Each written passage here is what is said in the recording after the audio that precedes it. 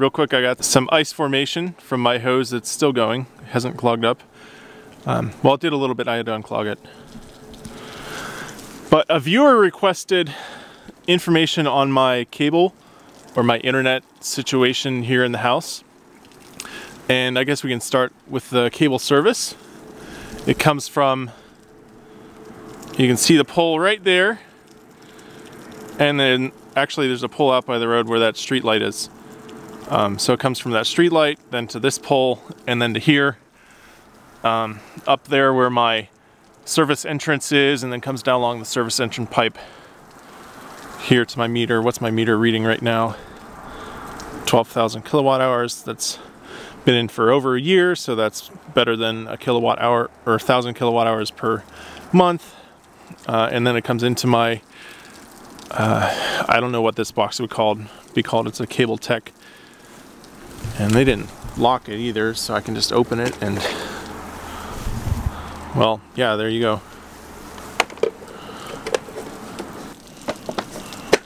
There, it's closed. All right, so that goes through the wall, through that box. And then it goes here into my shop. And this is a really cool part.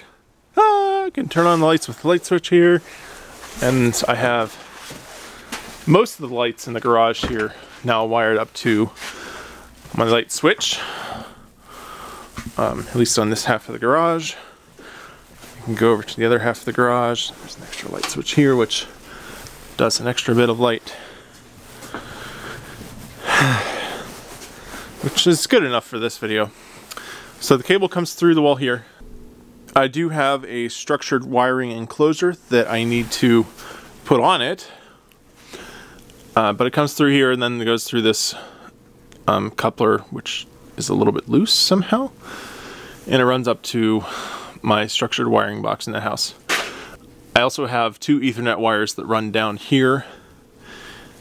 And that's because I just wanted both redundancy, and I wanted to maybe connect my network to our hospital, which is right out there. Can you see it? Yeah. So I would potentially, I kind of plan this to have maybe 2 networks running at the same time. One that's tied into the hospital and one that's tied into my house, which will have its own separate internet connection. And it's right next to my main panel here, which is completely full. And my main cable comes into here, which is my structured wiring box for the house. It's in the laundry hallway here. Now I have also planned on putting cabinets up here.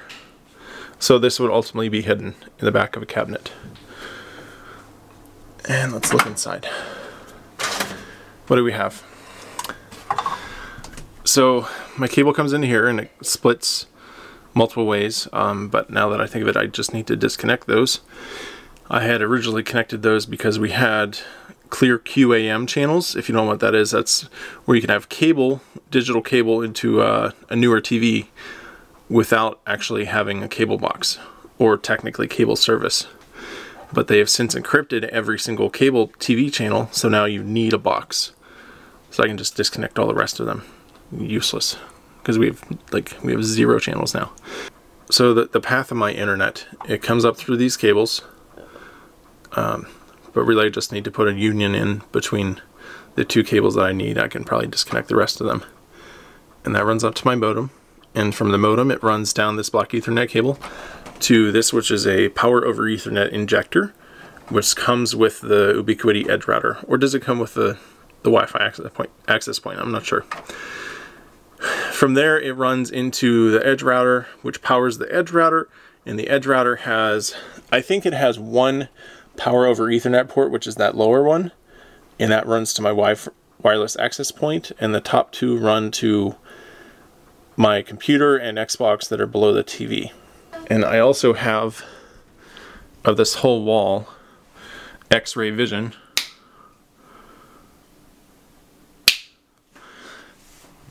So I know where all the wires are if I ever need to like poke holes or anything. And I've done that for all the walls in my house actually. So that wire runs down through the wall, up through the wall, across the ceiling, and then over to my Ubiquity wireless access point, which you can't focus on. And this has wireless coverage over the whole house. Downstairs, back porch. And let me get my phone. So I have my phone connected to wireless AC. I'm not sure which AC that is. It's one of the newer ones, pretty fast. And the nearest place is in Butler, PA, which is quite a ways from me actually. But let's hit go and see how fast my internet is. Now mind you, this is Wi-Fi.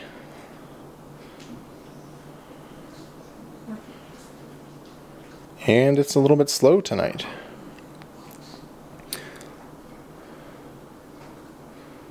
Which is sad. I was hoping to show you that over Wi-Fi I do pay for, and I do get 120 megabits per second on my cell phone of internet over wireless AC. Let's try again.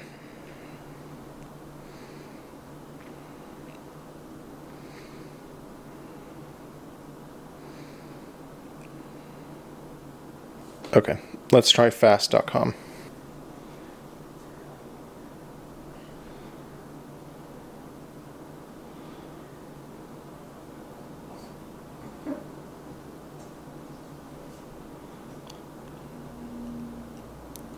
So it's about the same as what I was getting before. It's, well, you can see it's 9:15 p.m. on a Wednesday evening. So there's probably plenty of other people using the internet, but most other times of the day I do get close to or at 120 megabits per second. And here's where those two Ethernet ports come out.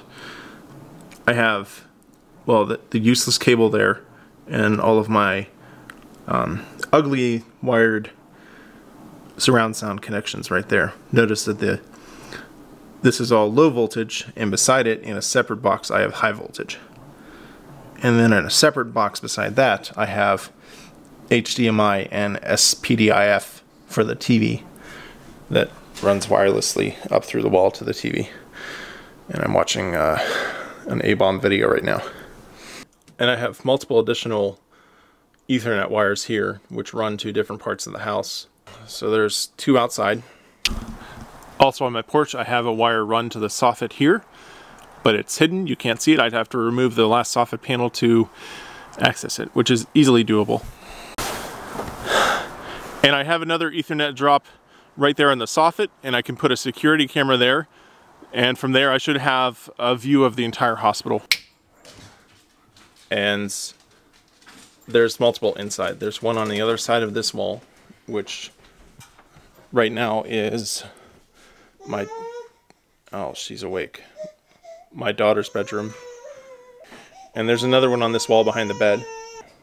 And then there's two downstairs, and then there's this one in the corner of my house, which is the front left corner, so that's south there. And this is kind of where I plan on putting a desk sometime in the future. So that's my networking setup, and it works pretty good. But don't ask me to change any settings, because that edge router is kind of a pain in the butt to connect to, set up, and change the settings. Say bye. Bye. Hit that subscribe button, and like, and comment, and Patreon, and PayPal, and Brenna. Bye.